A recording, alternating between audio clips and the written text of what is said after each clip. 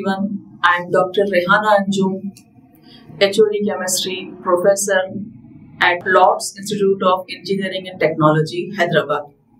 Today, in this video lecture, I am going to introduce Introduction to Water Chemistry.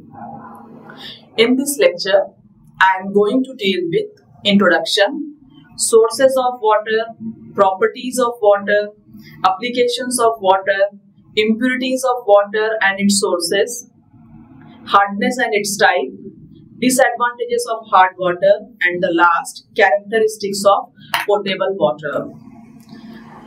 Let me start with the introduction. Water is widely distributed in nature.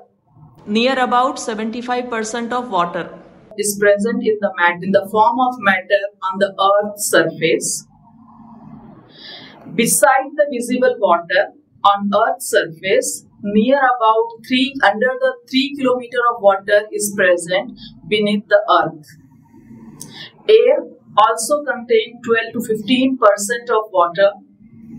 Along with that, all living organisms, plants and animals are also contains the water. If we take the example of our human body, 75% of water is present in brain. Blood also consists of 83% of water. Heart also contains the 79% of water. Plants and vegetables and fruits may also contain 90 to 95% of water. Coming towards the sources of water, mostly the water which is present, it is in the form of the rainwater, river water, spring water and the sea water. Along with that, some of the water is also present in underground, which is in the form of the well water, or we can say the hand pump which we are taking out.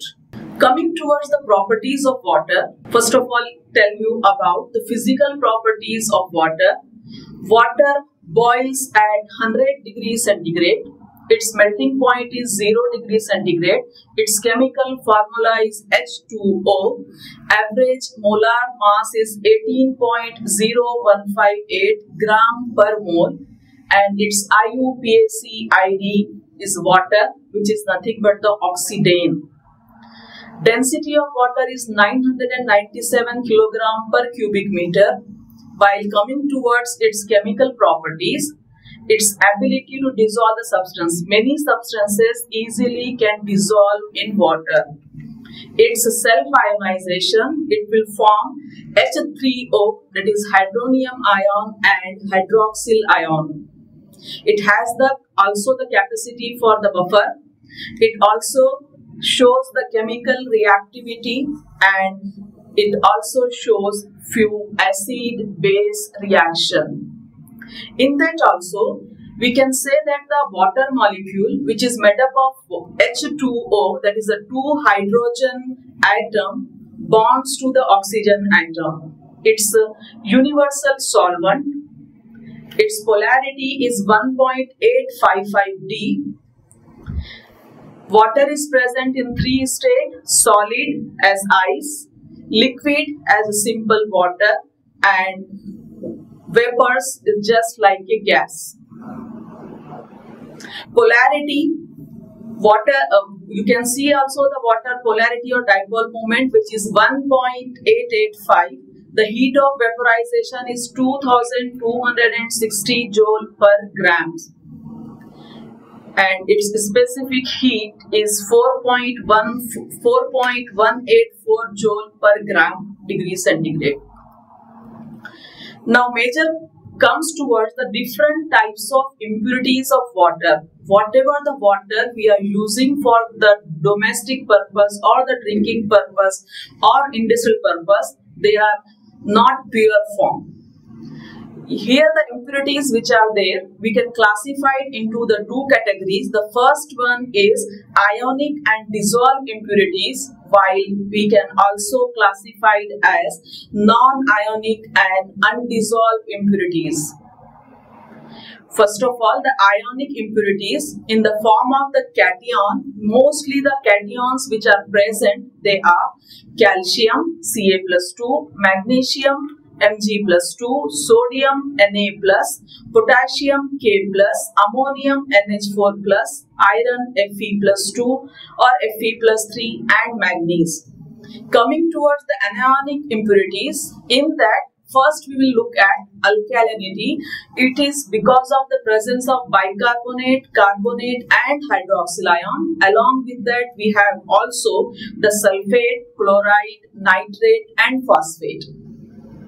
Moving towards the non-ionic and the undissolved impurities, in that we can see the turbidity which is present, mud, dirt and other suspended matters are also present. Organic matter, sometimes we are also seeing the colloidal silica, microorganism and bacteria. Along with that, few gases are also present in the form of impurities in water. They are carbon dioxide, hydrogen sulfide, ammonia, methane and oxygen. Now, first of all, we will see the applications. Mostly the global water which can be used can be categorized mostly in the three types. The first one will be used agriculture, which is nothing but the 69%. Second, that is 23% of the global water which is used for the industrial purpose, and the 7% water which is used for, we can say that, the municipal water. Coming towards the hardness, hardness is specially defined as the amount of calcium and magnesium salts present in water, generally in the form of bicarbonate, chloride and sulfate. Coming towards the TDS, total dissolved solid, on the other hand, measures the total amount of mineral elements, not only on the calcium and the magnesium, but some of the other salts also. Types of hardness.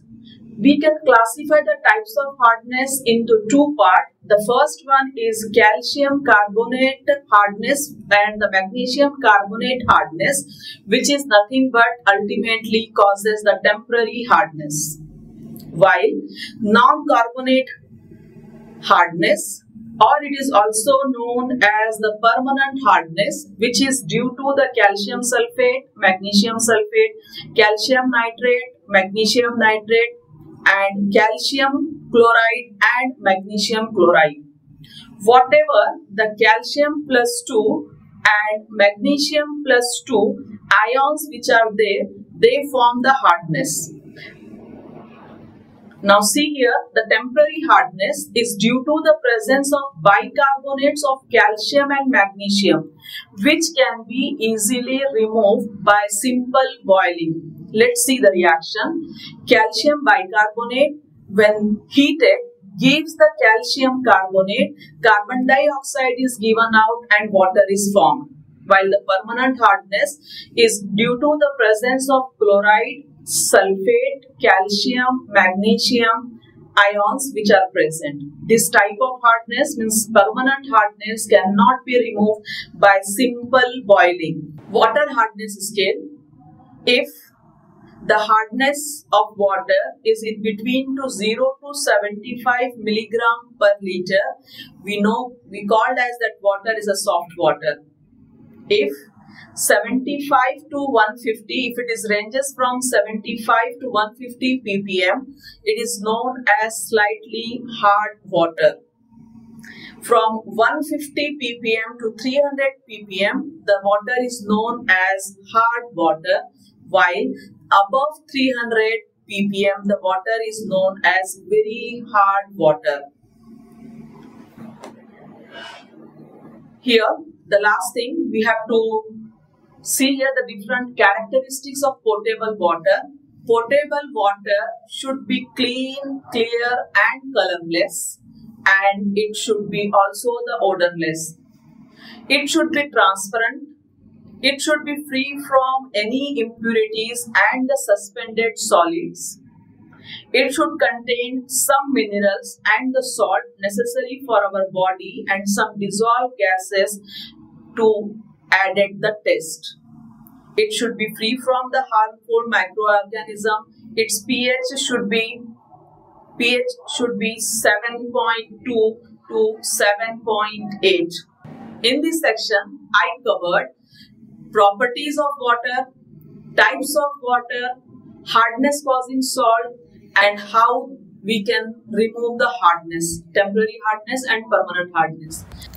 In the next video, you are going to learn how to determine the hardness by EDTA titration method, and we will solve the problem based on it.